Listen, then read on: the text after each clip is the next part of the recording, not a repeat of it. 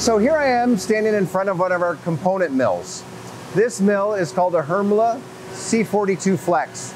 The Flex designates the combination of up to 3 size pallets.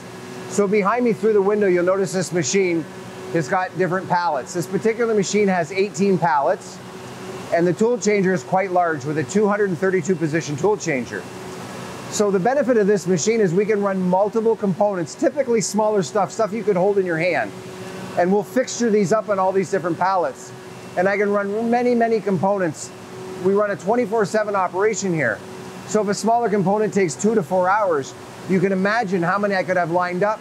Even if I worked a Friday day shift, that I could run through an entire weekend and get myself over to Monday while utilizing this machine, building very high-end components.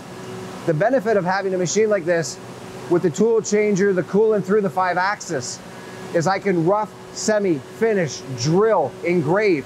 Many operations are done on one machine, one setup, one time, fully automated, lights out. Solutions like this allow us to get very aggressive with our pricing and our timing and offer a higher quality tool to our customer.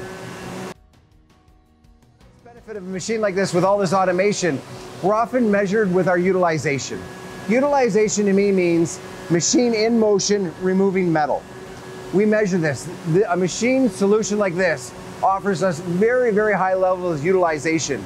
So when you look at some of our progress boards, you'll notice that the Hermles are a very successful machine as far as throughput. We're often putting a lot of work through the machines in a very reduced period of time with very little downtime. So it's a better use of the resource, i.e. the return on investment, cost of ownership. This savings gets passed on to the customers, and it also allows us to build our tools in a greater reduced period of time with less labor.